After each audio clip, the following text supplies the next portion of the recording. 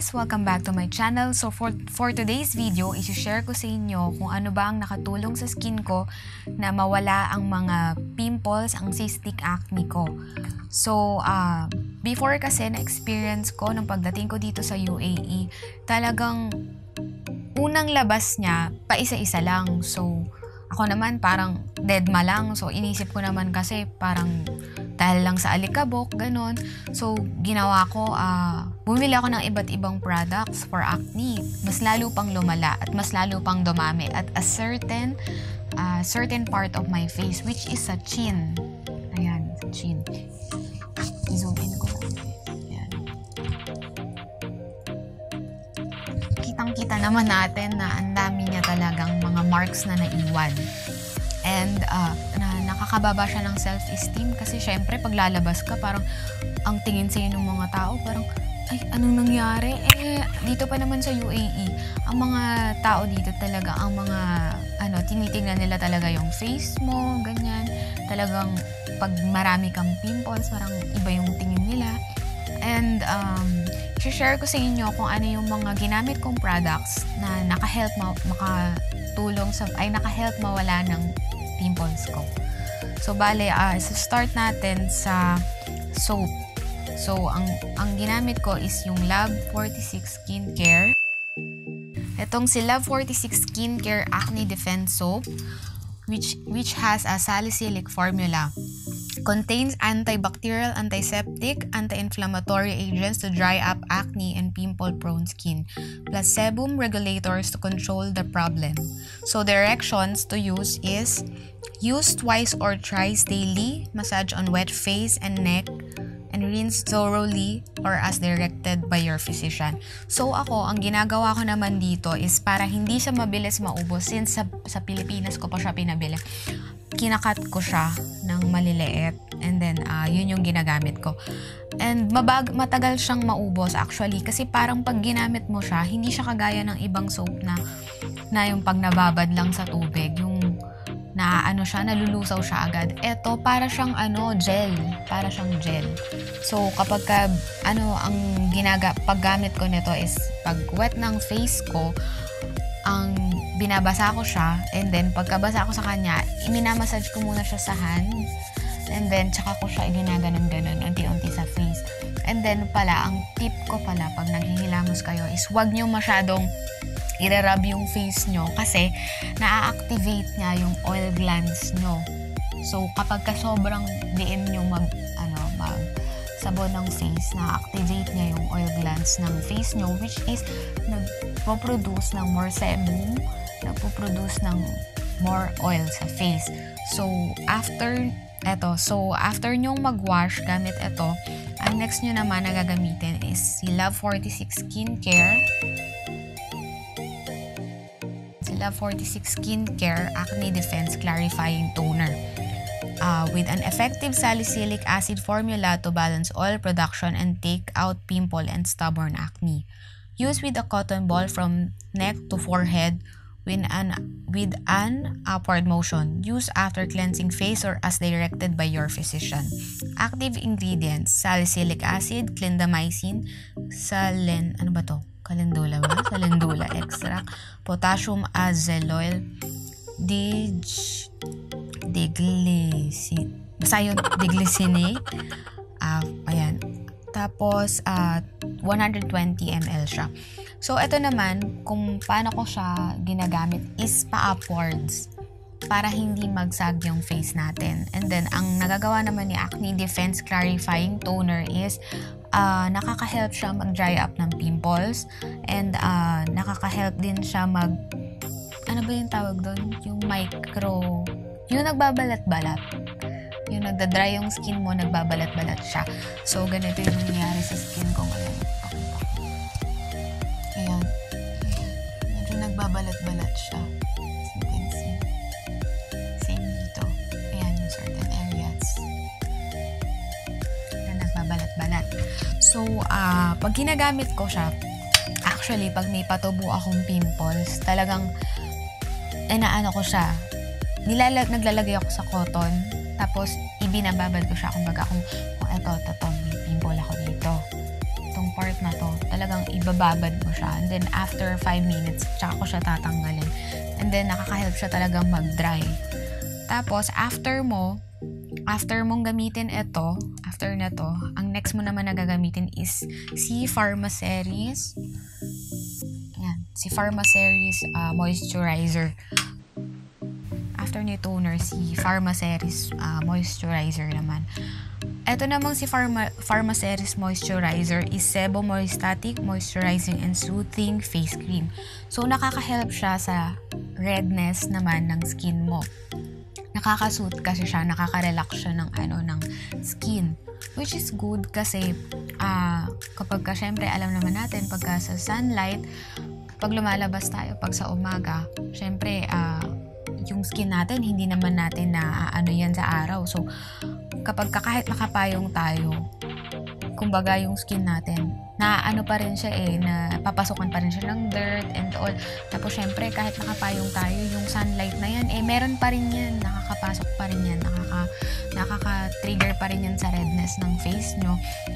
Tapos ang help naman nitong si Pharmaceris is meron siyang SPF 30, which is good for the skin kasi yung mga red spots natin sa face, kapag hindi natin yan nilagyan ng sunblock, hindi natin yan nilagyan ng cover na sunblock, mas lalo siyang magiging red.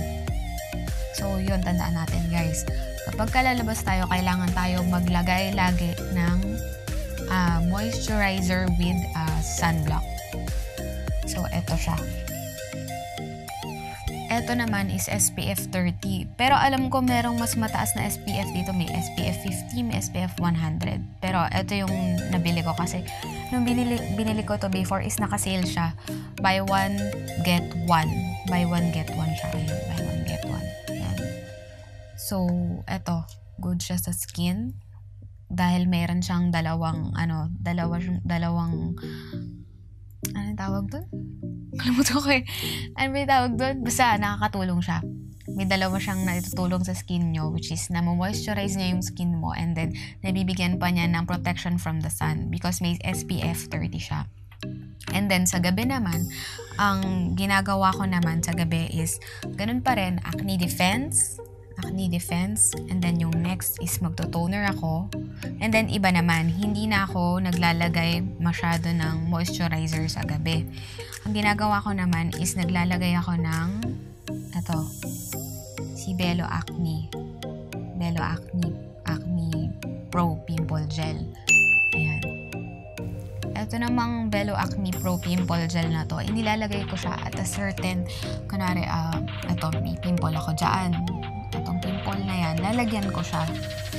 Ayan, bali, ganito yung itsura niya.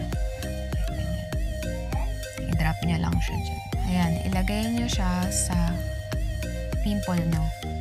Actually, pag may patubo pa lang ako, nilalagyan ko na rin ito. Either or, salit-salitan. Kasi ito talaga, nakaka-dry siya ng pimples as in super drying siya. Super drying siya sa pimples. So, ayan, that's it guys.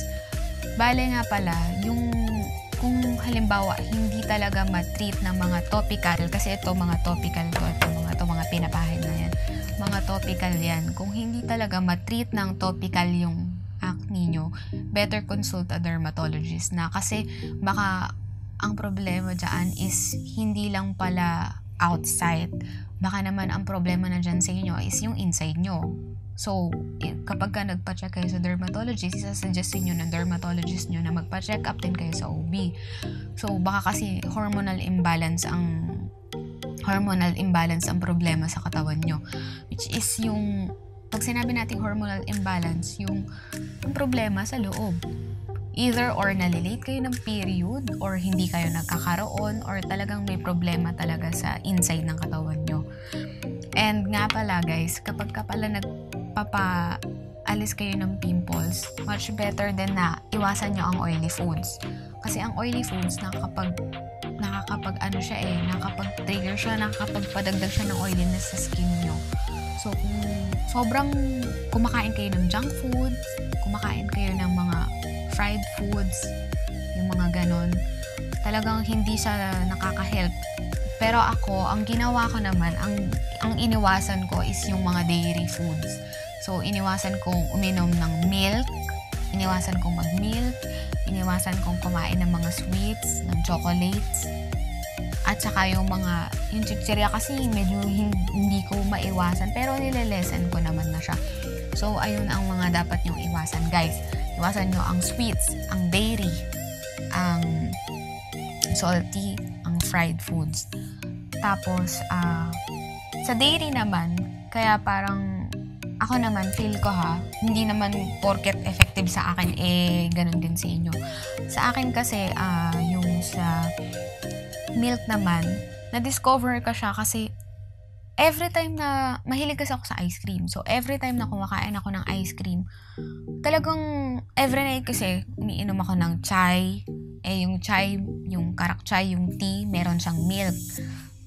Every time na umiinom ako nun at kumakain ako ng ice cream every night, na-notice ko, kinabukasan, meron na akong pimple agad. Sa baba. Tapos, minsan hindi sa baba, dito sa pisngi, ganyan. So, trinay kong iwasan. Hindi ako umiinom ng chai na may milk. Hindi ako kumakain ng ice. Hindi na, binawasan ko na yung pagkain ng ice cream ko. Nung ginawa ko yun na wala. As in, nawala yung mga pimples ko. And then, continue using lang these products. Continue using. I continued using these products. And then, talagang nawala. Talagang na-notice ko talaga na, ay, wow, ito talaga yung mga talagang dapat kong ginagamit and mga bawal kainin, talagang binawasan ko siya.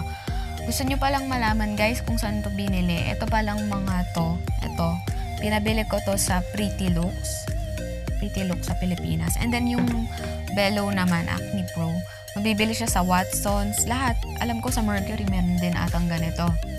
And then, yung presyo pala nito is, ito is 169 pesos. Mga nasa ganon. And then, ito naman si Love 46 Skincare Acne Defying Clarifying Toner is 650 ata. 650. Basta nasa ganon, 650 or 700. Ito. Pero sulit na sulit naman to, guys. Kasi kahit 3 drop nyo lang, and then tap sa buong face, and then sa neck, talagang mafe-feel nyo talaga na, siya, talagang, yung skin nyo parang talagang nalinis. Hindi pala parang, nalinis talaga, as in nawala. And then pag tingin nyo sa bulak, ay, dumi pala, ganyan. And then, ito namang si Acne Defense Soap, kaya tinitipid ko din. Kasi medyo, for me, medyo pricey siya. Kasi for a soap bar, this is 250 pesos per bar. 250 pesos.